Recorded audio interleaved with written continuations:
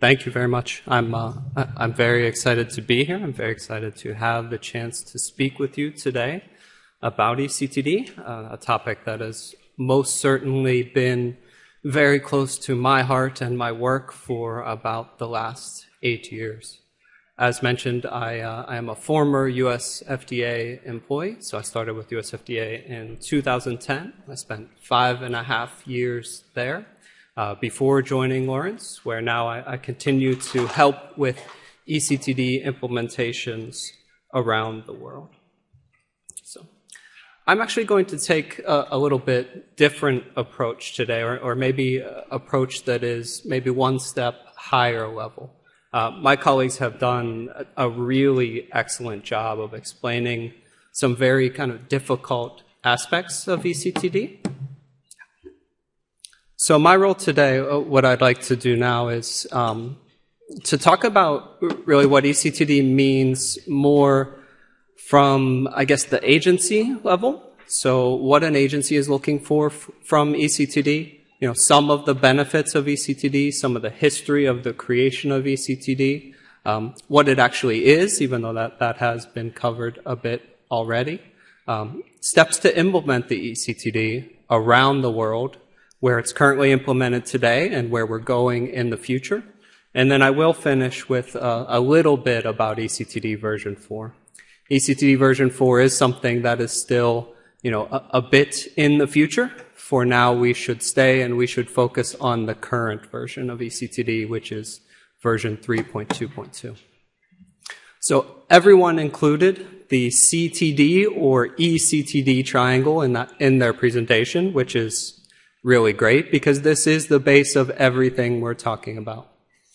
In the first presentation, we really heard a lot about the content of the CTD, and all of that content translates over to the eCTD as well. You have to submit the same content. You have to prepare the same content. A difference in the eCTD, as we've already heard, is, you know, maybe one little difference. You don't have to have those table of contents documents. So that is the part that's missing from the eCTD. And the reason for that is the eCTD itself is a table of contents. It is a set of XML files that do exactly as Katie said. They provide data about the content that you're submitting. And this allows systems both on the preparers, so on the compilation side, and then on the review or processing side, to display that information to a reviewer in a structured manner. The eCTD provides both the structure and the data about the documents to ensure when it reaches the agency that every application looks the same. Every application has the same documents in the same place, even though the content of the document will be different. But that's really the advantage, and that's the reason that CTD and eCTD have been so successful.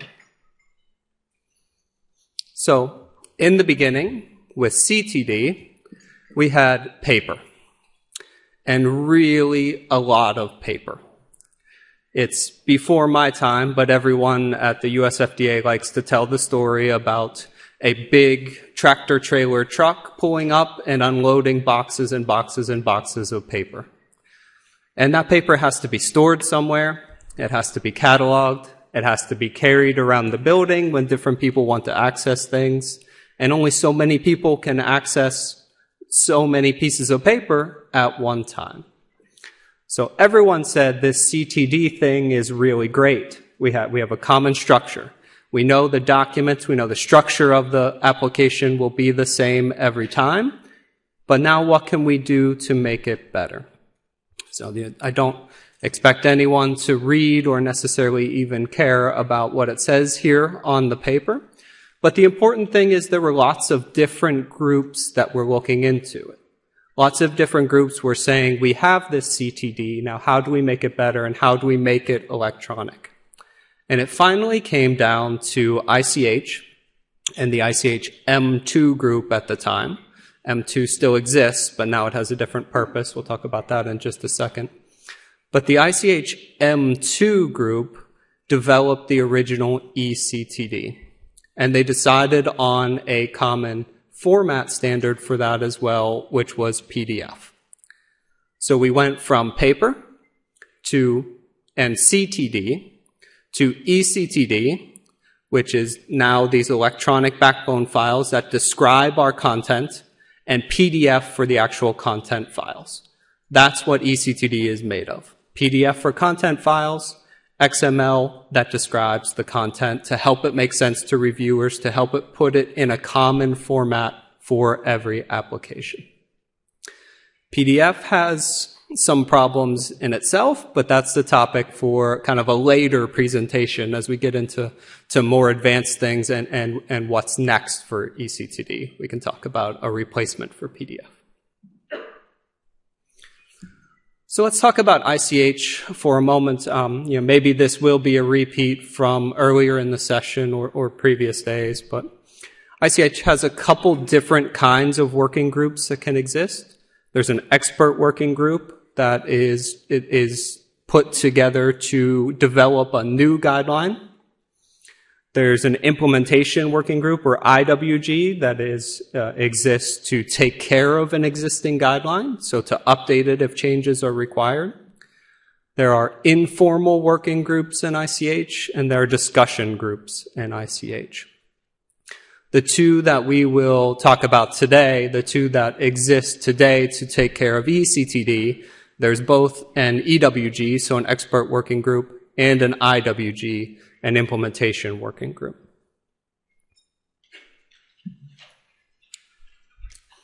So back to 2010. In 2010, the ICH group M8 was formed. So before 2010, the eCTD was taken care of by ICH M2. And again, ICH M2 still exists, but now they focus on kind of more general technology things and not the eCTD itself. It was decided in 2010 that the eCTD was so important and such a big topic that it did need its own group. And that's why ICH M8 was formed. The expert working group in ICH M8 was tasked then in 2010 to develop the next generation standard, so to develop eCTD version 4. At the same time, the implementation working group was formed to take care of the existing eCTD. So M8 exists today in that same way. There still is an expert working group for ICH M8, and there still is an IWG or implementation working group for M8 because they're both still developing eCTD version 4 and taking care of the current version of eCTD, which is version 3.2.2. So again, I already touched on this, but what is the eCTD? eCTD is electronic common technical document. It is an XML-based message. It organizes and provides descriptive metadata about documents and regulatory submissions. So just to reinforce what Katie said, she got it exactly right. She also stole some of my eCTD jokes, so that's something I am a little bit upset about. The problem with eCTD is it can be a little bit confusing sometime whether we're talking about the standard, the format, or the message itself. So eCTD really can refer to all of those things.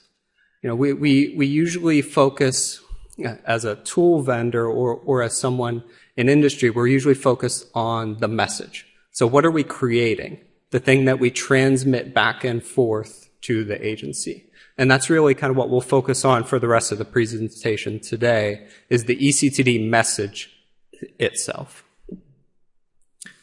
So again, we are in eCTD version 3.2.2, originally released by ICH in 2008. And then you started to see agencies, so the ICH members and bigger agencies at that time, so Japan and the EU and US FDA adopted it almost immediately and started accepting eCTD submissions almost immediately. And they're all still accepting eCTD version 3.2.2 messages. That is the current version. And we heard from Katie that usage is becoming mandatory in more and more regions. So in the US FDA, it is mandatory today for most application types. In the EU, it will continue to become mandatory for more and more application types. And more regions are now starting optional use, while other regions will be pushing for mandatory use in the future. So the role and the acceptance and usage of eCTD 322 is going to just continue to grow.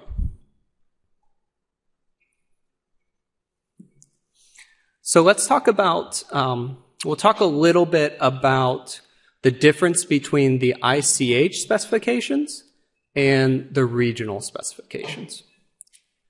These, on the page here, are the list of specifications that are managed by ICH. These really do not change very often for eCTD version 3. They are set, especially kind of the core eCTD specification version and the STF specification version. They do not change very often. I would not see them changing again very much in the future. In addition to those documents, we have a couple that are changing or a couple that are evolving. And those are, for example, the question and answer and specification change request document. This is one that is located out there on the ICH website. And since the eCTD version 3 is a living specification, there are questions that are submitted to ICH, and answers to those questions and recommendations on how to use the standard are put into this document, and this document is published. So ICH meets generally twice a year. So you would generally see updates to this document, this Q&A document, twice a year. Sometimes you would have a cycle where you do not receive questions. You don't need to make updates. But generally, I think you should expect to see updates to that a few times a year. Something that is new is the specification for submission formats. So previously, kind of a few years back, this document did not exist. And it was up to each individual region to say what kind of documents they accepted and how they should be formatted. This document really talks about how to create PDFs and how to create what we call e-submission ready PDFs. And both presenters earlier touched on this and did a very good job. This really is, in my opinion, one of the harder things about preparing for eCTD.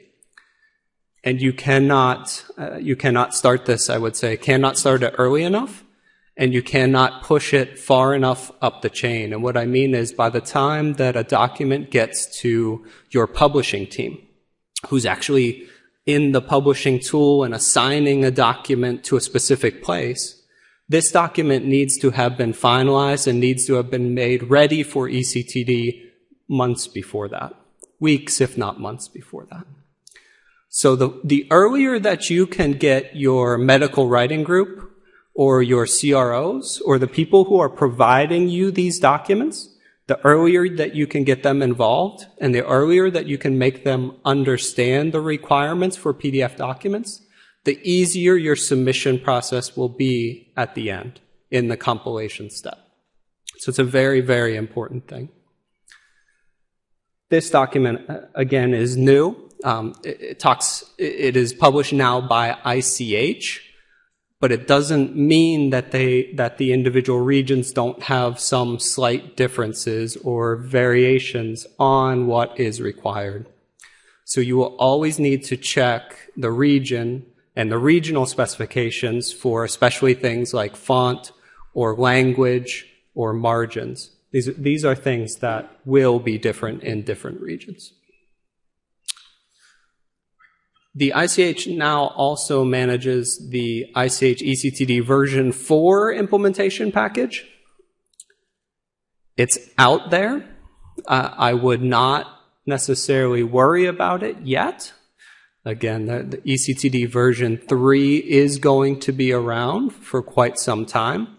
And if you're starting with eCTD, eCTD version 3 is still the right place to be starting and the right place to put your effort today. Katie did a good job of walking us through some of this. And when we actually talk about the eCTD message itself, the message is, exactly as it says here. It's a set of files and folders organized in a certain way according to specifications with some XML backbones that describe the content. So we have content files here, like our introduction.pdf or our cover letter.pdf. And they get assigned to certain places in the folder structure based on those specifications. The good thing is that if you're using any one of the modern publishing tools out there, you really shouldn't have to worry about this. The publishing tool should be taking care of this. It should be assigning things to their correct location. So the publishing tool should know that cover letters go in the Module 1 folder, and the regional file goes in the Module 1 folder. And after you've input all your information, it should spit something out that's compliant. So it's good to understand what the published output should look like, but at the same time, it really is a place where you need to rely on the publishing tool and rely that the publishing tool is going to be doing this for you correctly. Our content files here, the examples that we have are PDF. There are situations where you would need to include other content files in your submission. Things like Microsoft Word documents are sometimes required. Things like study data files, which are SAS transport files for US FDA, for example, are required. The tools generally don't care about the content files. You can bring the content file in, and as long as you assign it to its right place and you give it a valid name, as long as you're not violating the validation specifications, then you should be able to bring that content in and assign it, and the tool should include it in the package. The eCTD is, again, it's just a message or a transport mechanism.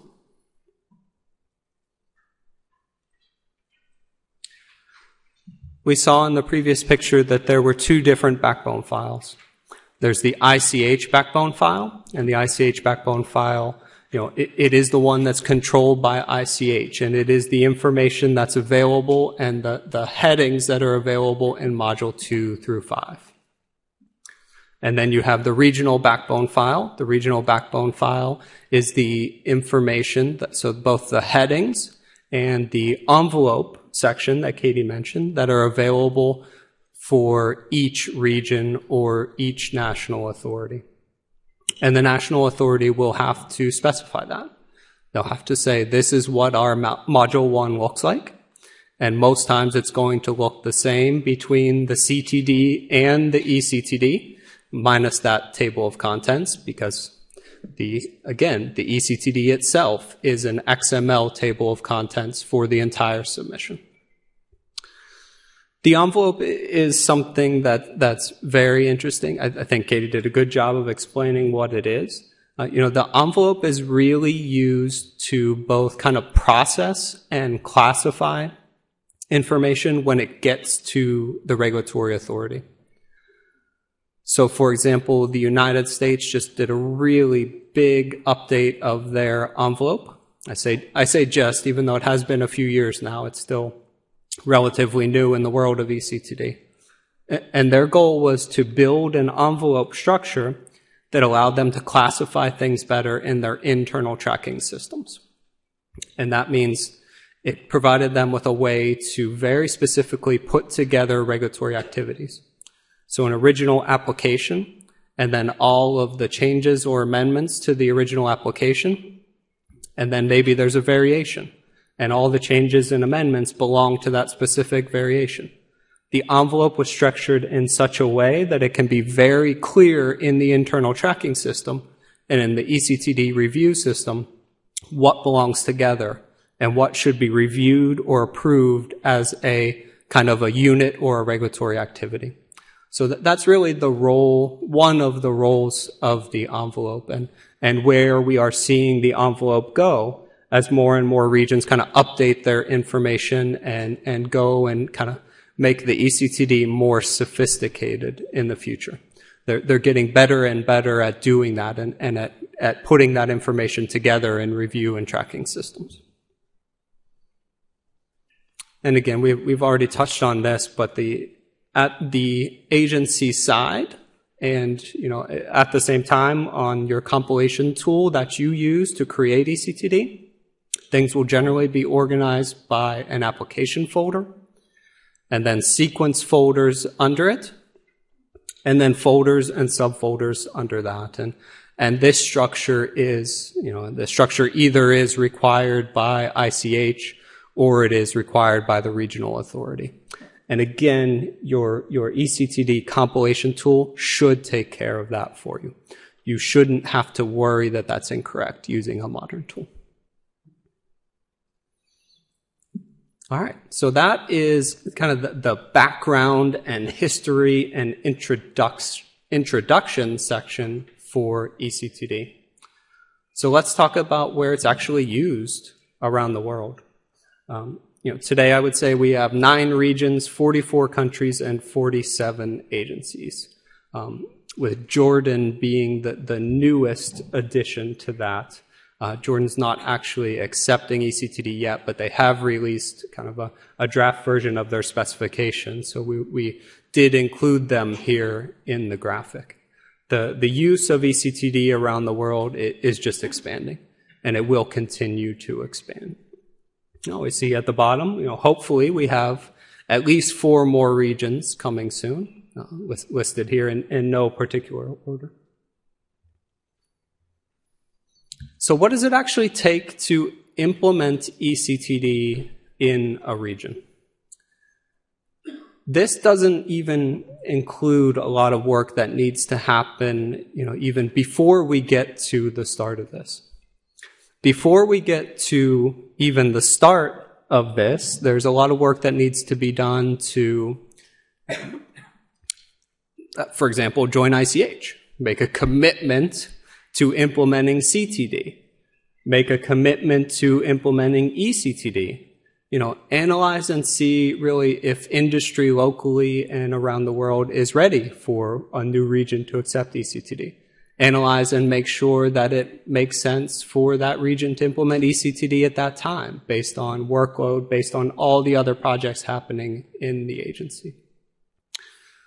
So this kind of gets us to the point where a specific authority or agency or region has said, okay, I'm going to take the step. I'm going to start with my implementation of eCTD internally. So what do I need to do? And we'll talk quite a bit about these documents that are listed here in a few moments and what their roles are. But it really starts with kind of specification development. And it really starts with the idea of, does your region or agency or authority already know about things like what are my application, what are my application types? What are my submission types or regulatory activities? So do I have an original application? And then do I have variations that are allowed under the same application? In many regions, that's true. In some regions, it's not. For example, in Japan, a variation would become its own application. So it's kind of a separate thing. And these are really the kind of business rules and dependencies that have to be captured and have to be developed in order to write an eCTD specification package. Because that's the expectation, that eCTD specification package will be able to be understood by industry, and then industry will be able to say, I know what you need me to do to submit eCTD. I know what the expectation is to build a dossier or application, to build a regulatory activity, and to group things together. And that's really kind of at the highest level and the most important thing about eCTD before we get into all the details like metadata that needs to go on Module 3 or life cycle information that goes on an individual document. That stuff is really, really, really important. But kind of for industry, the most important thing to understand is what are the business rules and processes for creation and submission of eCTD for my region before a region can move forward. So we would say that kind of once a region has made an agreement or has taken a decision to implement eCTD, it could take up to 24 months. So it could take up to 2 years to actually develop those specification documents. Some regions will go much faster than that, maybe for reasons like they already understand all that information. They already know it, and now they just need to translate it into electronic form, or because of political pressure or other things. So it's most certainly possible to go faster or slower than that. But generally, I think from what we've seen, a good, well-thought implementation does take quite some time. We do like we like agencies to give industry some time to look at the information that's been published to make sure they understand it. Maybe there is a public comment period. Maybe there's a chance for revision of those documents. Now, that could take, maybe up to another year. And as mentioned earlier, this would be the time when your tool vendors now look at the specifications and can implement that in the tool, can create a new version of the tool, and can push that out to industry, push that out to their customers and do training and help them understand how to use the new version. The agency would then maybe do a pilot review, so maybe allow the submission of fake data. Sometimes that happens somewhere like Health Canada. They like to do what they call a non-functional pilot, which means we're going to allow you to submit a fake or made-up dossier just so we can check all of the different technical parts of it without having to worry about the content. So really, the content shouldn't be changing. What we should be looking at are the specifications or the technical content of the submission. Can they process it? Can they validate it? Does it match up with what they're expecting to see in their other systems, in their tracking systems? Because we live now in a very connected world with systems where agencies have not just the eCTD review tool, but they also have kind of automated processing systems. They have automated validation systems, and they have other tracking systems that help track workload or assignment of individual reviewers to specific applications. And all that integration takes quite some time. And then finally, we get to our production phase, where an authority or an agency is accepting production eCTDs. So here we have 3.5 years. It could take up to 3.5 years. It most certainly can be done faster. It most certainly could be done slower. So let's talk a little bit about what's required or what's needed for regional eCTD specifications. We would have, for example, a regional specification document, which is usually a PDF file that talks in narrative format about how to create or how to put information into the eCTD, for example, that envelope section, or how to build regulatory activities, or how to do life cycle, or what fonts are required, or what margins are required on PDFs, et cetera, et cetera. So these documents can look different in different regions. Some of them are very straightforward, and some of them are very big and harder to maintain. There's a technical package, which is what we call the DTD or schema. That's kind of what controls the technical validation. It's what allows a machine to look at your submission and make sure it's valid and the agency can process it. What allows the machine to do validation.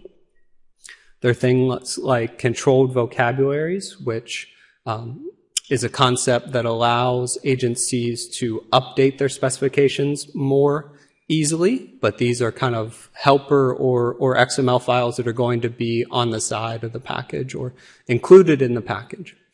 Again, for technical package items, it's important to know that they're out there. It's important to know what they do, but really you should be relying on your eCTD tool vendor to digest the information, to implement it successfully, and provide you with a software that works, that's compatible with these things. The validation criteria have a pretty unique role because it's necessary both for machines, again, for machines to look at these things in a programmatic way and do validation of the message, but it's also something that can be very useful for humans to read and understand, because sometimes this also explains the business rules about how to create submissions or how to fill submissions or how to put information in submissions. So validation criteria can have kind of a dual purpose. And then sometimes we have additional documents. In a regional implementation package, you might have a how to submit document, which says, send a DVD to this address and make sure you put your return address on it and make sure you put a label on it, but don't put the label on the DVD. These can get quite complicated. And sometimes it's necessary for regions, for example, that don't have a gateway solution yet. So if you have an electronic submission gateway, it might be very straightforward. You must use the electronic submission gateway. Not all regions have that today. And some regions actually provide sample submissions. So sample submissions that you can take, and you can create a sample submission and import it into your compilation system to review and get used to working with samples for that region, or actually to get used to business rules. It's another good place where business rules can be illustrated for a specific region. So I do have some additional information about each one of those documents in the next few slides. We did start to talk about that already. That regional specification document, again, it's very often in PDF format. It may include things like PDF e-submission readiness right in that specification document, or that could be a separate document. For example, in the US, it's a separate document. They have their Module 1 specification, and then they have their PDF specification.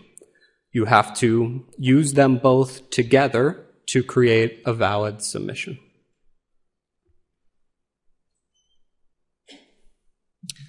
The technical package we talked about already a bit does provide those instructions to machines on how to create and validate the message. Again, these things like style sheets and DTD or schema files, it's important to understand that they guide the building or creation of the message. But again, leave it to everyone else to really worry about how they're implemented.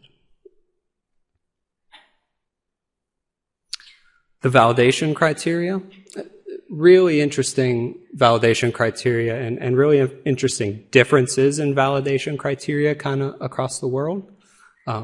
If you're only submitting to one region, it's straightforward. You have one set of validation criteria. It's probably easy to understand. The agency is probably consistent in what they accept or what they don't accept. If you start submitting to different agencies around the world, you may have very different validation criteria for different agencies. For example, for the US FDA, you can submit your sequences in whatever order you would like to submit. You can submit sequence 1 and then sequence 5 and then sequence 2. Most places around the world, most of the other agencies, you cannot do that. And it would fail validation and you would receive a rejection of your submission. It's also important to understand that there are, the errors or the high validation errors that lead to a rejection. This is usually an immediate rejection.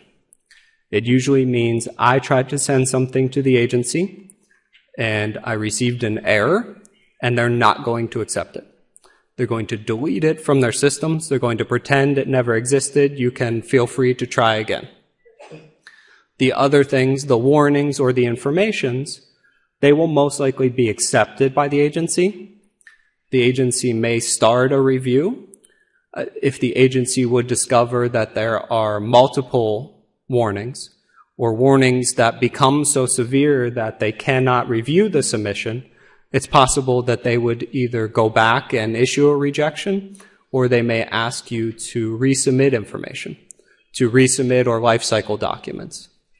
So important to understand that, important to understand how each agency uses that information and what their guidelines are for the different levels. You should always be validating before you send to the agency, for sure. But that is really, it is one of the first steps when something comes to the agency for every agency out there. You must pass that validation before it will be accepted, before it will be taken in, and regulatory review can really start. Some regions are now starting to do, more than just technical validation. So they'll start to actually do what we call a business or content validation. And what that means is if you're sending a certain submission type, some regions will look and say, you're supposed to have documents in module 231 and module 321, and you don't have them there. This is business or content validation.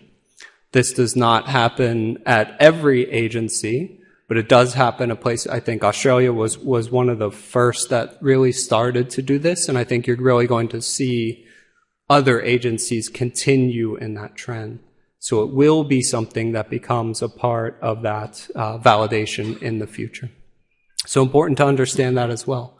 It's actually, I think, very helpful. It's very helpful to help you understand the expectations of what a valid submission looks like. I think it's a good step for the industry.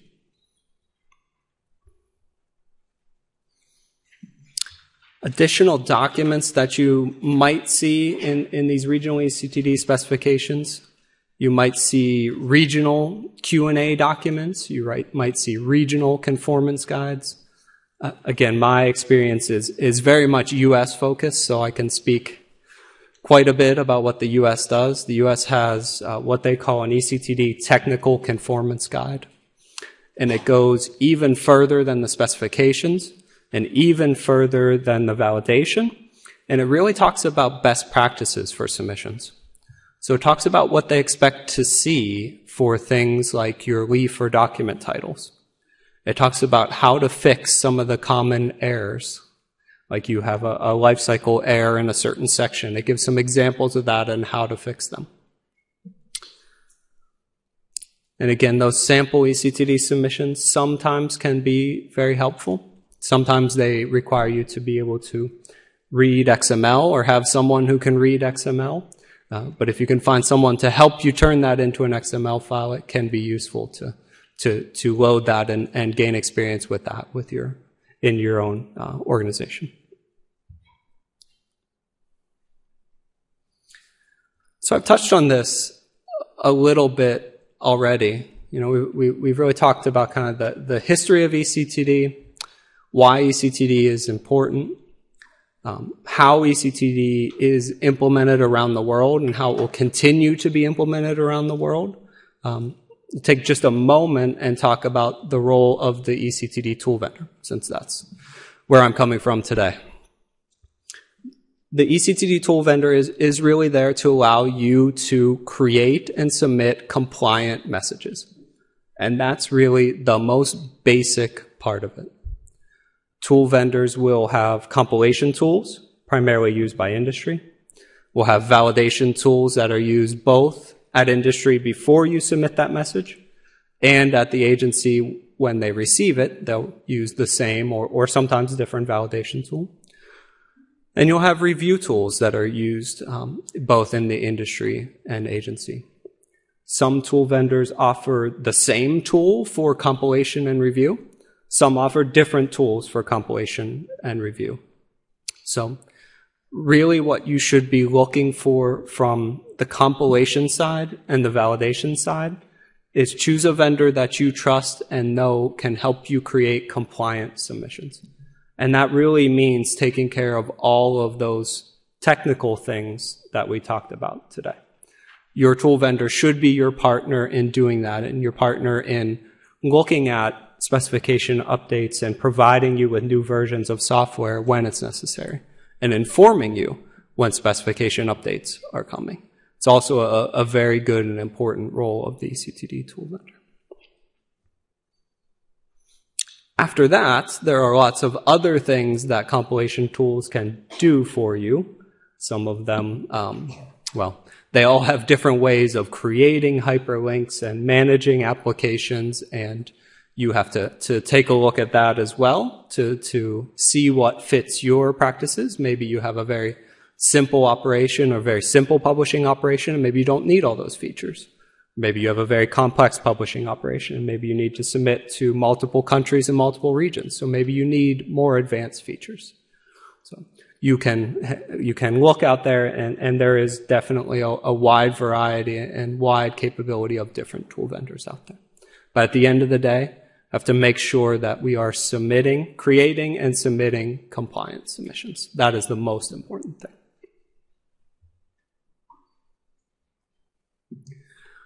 So a little bit more about compliance. And there won't be a quiz on this later, on this kind of information, but eCTD does have quite a long history at this point, and there have been a lot of different updates regionally. So if you are one of those organizations that wants to submit to different regions, or you have a long history of eCTD submission, it's important to be able to kind of both import and then continue lifecycle on all the different regional variations that are out there. It gets quite complicated, but the point here really is that that should also be the role of the tool vendor. The tool vendor should be able to help you understand what it is that you're doing, where it is you're going, and where it is you're coming from, to help you pick and help you either get started or continue with eCTD for different regions. And the same here. We have a lot of different specification versions out there. We have a lot of different schema versions out there, and we have a lot of different validation criteria out there. So it does get quite complex when you look at all of it, when you look at the world. It's much easier if you are submitting to just one region. And hopefully when you're submitting to just one region, you have a version 1 specification, you have a version 1 schema, and a version 1 validation, and you only have to understand that. But the world of eCTD can get quite complicated. Sometimes changes to a specification document don't require a change to the underlying technical files. Sometimes they do. Sometimes a new submission type has to be added, and that requires a change to specifications or a change to control vocabulary. Sometimes the specification document just gets updated because someone had to change their address. They had to change the address of the agency. So all of these things could lead to updates in specification documents.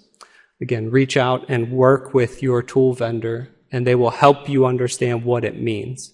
What it means when there's an update, and what it means and what the most current version is for each region. So that's a lot about the current eCTD. It's a lot about the current eCTD, including some background and history, where we've come from. Now let's talk about where we're going. So the future of eCTD, it really just is increased adoption of eCTD version 3, version 3.2.2 specifically.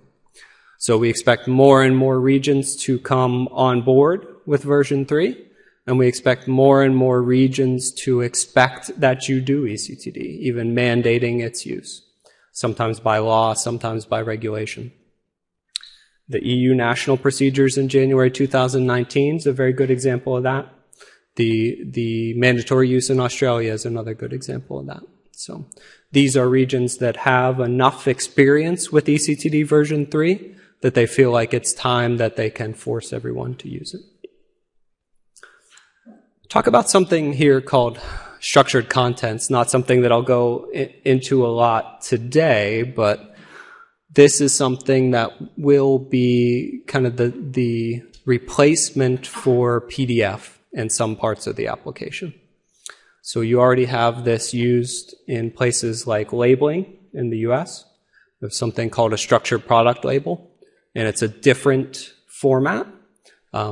Sometimes it needs to be included as part of your eCTD. The different regions are looking at Module 3, so the quality section of the eCTD today. And they're saying there's probably a better way to get this information than just in a PDF file. So essentially in digital paper, where it's hard to take that information and do analysis on it. It's hard to take that information and put it in other systems. So agencies more and more are going to be looking for ways to structure that content, to put it, for example, in XML format, where then they can pull it out of the eCTD and take it and put it in a different database and do lifecycle, do updates on that information and really create product databases and really create information. We're going to call it master data management, about what is all of the information that I'm managing as an agency and how do I manage that more easily. So it's something that's coming as the kind of the eCTD evolves, the content of the eCTD will evolve. And then eCTD version 4. So we've heard a couple teasers about eCTD version 4 today. Again, it's something that I would be worried about today. We did a pilot of eCTD 4 with some of our customers and with one of the regulatory authorities. And really what we took away from that was people were surprised at how much working with eCTD 4 was just like working with eCTD 3. So really, at the end of the day, you are just taking content files and you're still assigning them to the correct eCTD heading, and you're still assigning some metadata about them, like giving the document a title and giving that information in Module 3 some metadata. And then at the end of all of that, your publishing tool spits out a very different looking message. And again, the good news is that you don't necessarily have to worry about that. The message may look very different in the background, but the way of working with it and the way of assigning information and metadata will be very similar. eCTD version 4 is still 2 to 3 years away from any kind of even optional use in any of the big regions. And the big regions that are pushing are USA, Canada, EU, Japan, are the farthest ahead with eCTD 4 today. They're all still 2 to 3 years away. There absolutely are some benefits for eCTD version 4. Again, not a lot that I'd like to, I think, go into today. I think you've already had a lot of information thrown at you this morning. I hope that this was helpful. I hope you learned a bit about eCTD, about the history, about its current use, about how it's being adopted around the world, about what will be required to implement it in a new region that doesn't have eCTD today, and then a little bit about where eCTD is going in the future.